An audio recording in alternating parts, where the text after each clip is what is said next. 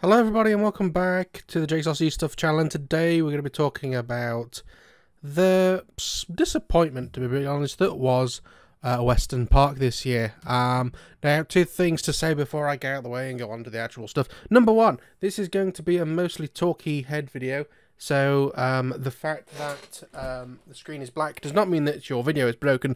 It's just how it is going to be, possibly for some of the time, depending on how I edit it.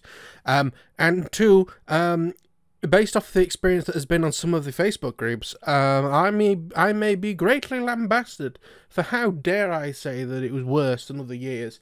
There just seemed to be quite a lot of a circle jerk going on where everybody's chucking it all over everybody, saying how brilliant it was, and if anybody says that it wasn't as good as other years, they get lampooned and said and get told that, you know, well, if you don't like it, you should try putting on a show because it's hard work. And with the greatest respect, well, I do have respect for the fact that you put on a show this year. It's better than no show at all.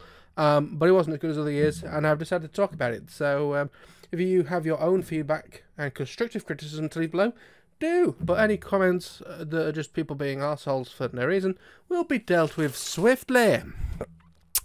So, as someone who goes down to Weston Park as a day trip, mostly for the trade, I personally was quite disappointed, but for others, I can personally see why they would consider it an improvement compared to previous years. This is the Weston Park show in September 21, not June 2021. Feel free to let me know below if you went to the June one and what it was like. So the trade stall numbers were incredibly reduced, and the stalls offering tact brownies and the RAF recruitment outnumbering the proper trade stands. And what's worse, on the website they are hiding the lack of trade by still having the traders list from the 2020 show, which you might miss if you didn't read the small tiny print that says this is 2020. You'd think that a show that's had not only one in June but now advertising one in September on the front page would have updated all the pages, especially as it got close to the show. But no, they didn't. What I will say is very nice to see is that the traders that were there was a lot of new faces. The main ones that stuck out for me being iActive RC, who have some of the OMP hobby planes coming in, as well as HSD Jets, which are the people who do foamy jets with turbines in them.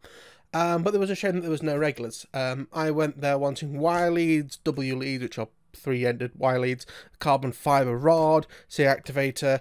A couple of foamies I had on my list as like stretch goals. I had servos and the sort of pump tank and other stuff for the jet. And the only person who was there was Owl's Hobbies, and they were selling tack, to be brutally honest with you. I don't know why they bothered coming. Compared to what they used to be, it's ridiculous.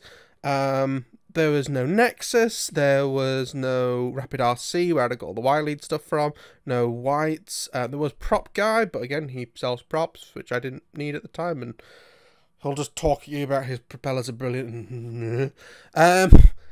So it's, you know, it was a shame that all I came back with was some CA activator from Southern Modelcraft, and from my understanding, he was more or less sold up not that far into Saturday, so whether he couldn't get stuff in or whatever. But, you know, I do like the Southern Modelcraft guy. He used to actually come to our swap meets from our club, back when IC was the way to go, before electric was much of a thing, you know, before lipos and everything and brushless. We used to pre-order our model fuel for the year, and you would actually go to our swap meet and we'd pick it up there. I remember quite a few times going to the trailer with my dad and picking up a you know, it could be 5 or 6 or 7 bottles for the year. So yeah, it was nice to see the new people. Just a shame that the regulars weren't there. The show does seem to be better for families, and even for me, in the fact that because of the lack of trade, they'd push the trade stand sort of back. Instead of having, like, if you've seen it before, there's like 2 U shapes facing away from each other. But because there wasn't, they just kind of diagonally cut them across. What that means, there's a much larger area to view the show. You weren't all crammed in, which I guess is another consideration with COVID going on and stuff. And it also means that you don't have to crane your neck so much. The show itself was good as well, because there was also, while there was your AZ Aerosports, which was the Horizon Hobby display team and stuff, there was a lot of stuff that you could actually go and buy. So it wasn't just all sort of really expensive jets and the scale models that take 1 million man-hours to make. You know, there was the less expensive jets from HSD Jets, and the amount of people inquiring about jets, possibly for the first time, in HSD Jets tent, was great to see. Also, possibly it's the first time I've looked, to be fair, but the first time we can actually buy a jet engine from a show. It was £100 off of their normal price for the Swewin 80, which is about £75 off of the cheapest price I've seen, because Kings Lynn are about £25 cheaper than them standard. But it does make me think that maybe, you know, when I do get to buy a jet, because I actually went there to buy one, it wasn't quite enough of a discount for me to get one, because there's a few things going on at home I need to think about. But it was something that I was interested in. One massive thing that disappointed me and my dad massively, a massive travesty, was there was no donuts. They do the like craft fair style, like fried in front of you donuts, not the Dunkin' or Krispy Kreme style. Dunkin' is better, by the way. Donuts. So that was a massive shame. Still had ice cream. It was nice to have an ice cream. The main thing that got me aggravated, and it was kind of annoying at the start, and then when I've come home and looked at things, it's made me angry. It's pricing of the show, because in my eyes it was a bit of a scam. All of the advertisements that were put out, both on the website, Facebook, different things, was the cost for adults was £14. So I actually got £30 out of my wallet. That's what I sort of budgeted for it. I put it in like the little cup holder in the van. I went with my dad, so it's 2 adults, to pay on the gate. And then we actually got there. It turns out it's £20 each. And then when I've come back and looked online, not very obviously, the £14 fee was an online pre-purchase only fee. If I remember, I'll try to edit in here, but if you have a look at the ticket page of the website where there's an advertisement, there's some white text in the top right that talks about great value online booking for camping, which makes sense. You know, we need to schedule that a bit more. But the red circle advertising the prices for other types of tickets is very much separated because of that red circle. So you could see why people didn't realise that and thought that £14 was the standard price. To add a little bit of extra insult to injury, when we got there, whoever the lady that was doing tickets, you know, there's a few of them there, they said to us, 2 adults, and we went, yes.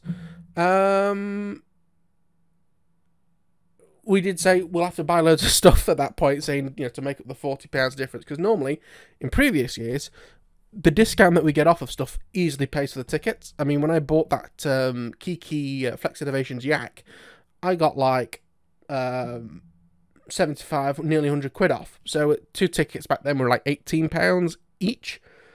They are easily paid for, and all of the other stuff as well. You know, easily made 100 or more discounts. So it paid for the tickets. So yeah, we got there. They said 2 adults. We said yes. Handed over the £40. Had to get another £10 out of my wallet. When we got home, it turns out you can get a family ticket. Family ticket is 2 adults and 3 children for £35. Now, this was not an online-only price, as far as I know. So, even based off of that, we overpaid by £5.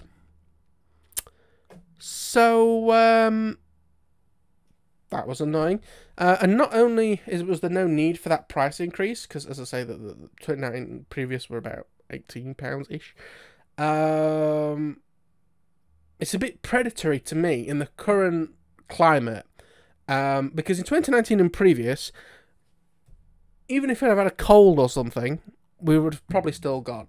So if we could have saved, you know, 12 quid by pre-ordering, we would have done. And I know quite a few people who would do that previously for camping. I know that they would also sometimes offer it for free if you'd flown there previously, and a few people from our club had done. But in 2021, we are out of the main restrictions, but the COVID is still here. And considering, especially in the UK, we can get a ping at any moment where we have to isolate for 7 or however long it is days. It seems a bit predatory to have such a cheaper price to try and get pre-orders in. I could see why they did it in the June show if they did it then, because in June we were still under restrictions for numbers. And that show in June was also only for camping mostly, right, like 3 or 4 days before they actually opened it up to some day trade people. But again, I think you had to pre-order the tickets. And also, I may or may not be correct on that. But also for me personally, I didn't have the time. You know, my work is a minimum of a week's notice, if not longer, depending on how busy we are. So it was a couldn't have gone anyway.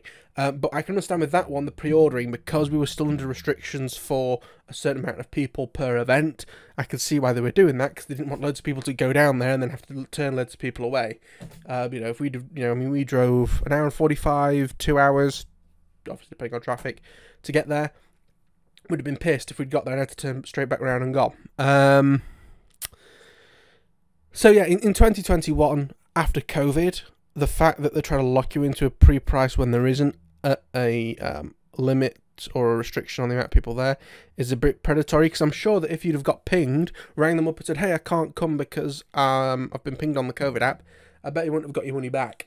That's the reason why I decided not to do it, because I thought either the government are going to lock things down again, or sod's law, that's when me and my dad will get COVID. We have both been double jabbed. My dad's been for a while.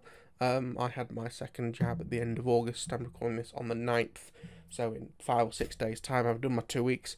I should be roughly fine.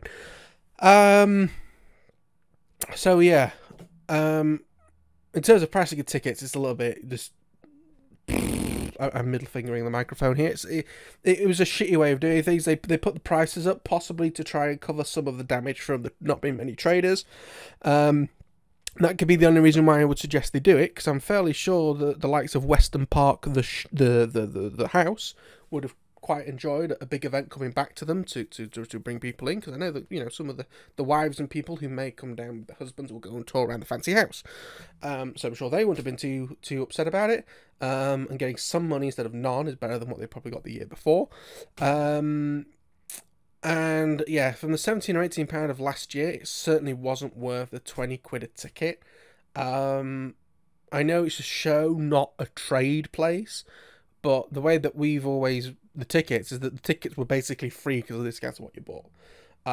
Even for example, the carbon rod, I ended up paying about £8 to have that delivered because I needed it for a plane. A plane build was halted while I got this carbon rod. It was about £8 to have it shipped because it was metre long lengths and it had to come in quite a big package. That £8 for a 20 quid ticket, fine. Another thing is Activator. One of the reasons why we hadn't bought any, or CA Kicker, or whatever you want to call it, the reason why I hadn't bought that is because of it being a restricted substance. Would have cost another sort of like £8 to have it shipped, because it had to be sent with certain carriers to deal with bigger stuff and not Royal Mail and blah blah blah blah, things like that.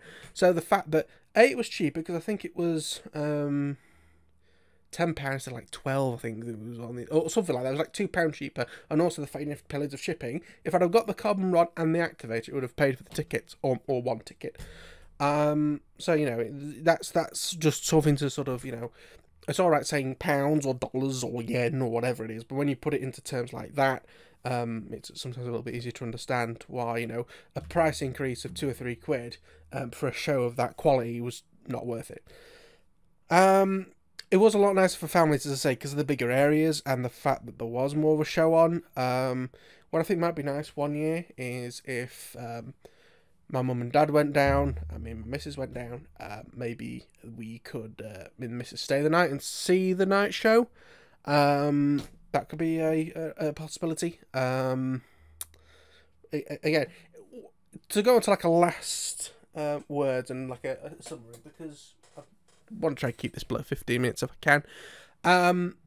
I'm not sure if they're going to keep a September show or not. Supposedly they have announced the dates of next year of 17th, 18th and 19th. Fingers crossed things don't go back anywhere, and that's fine. Supposedly in the UK might have a small thing in the winter, that's fair enough. But other things, blah. What I have got in my sort of like notes here is make September show more of a family day and make June more of a flyers day, and charge fair, reasonable prices and bring back the donuts. They're my ending thoughts that I was going to leave. Slightly different ending thoughts. I presume they're only going to do the June show only. I think a lot of the traders will be back for that and it'll be back up to the full strength. I would say that if they could somehow rejig the show to have 2 or 3 times the amount of traders, which there would be, but also keep that big area at the front somehow, if they move the whole show back a bit, That'd be fantastic, because I even sat down, because to be honest with you, it wasn't. We got there and I realised it was like 55 minutes after we got there and we'd done everything. We'd had an ice cream. We have ice cream and donuts. No donuts. We'd had ice cream.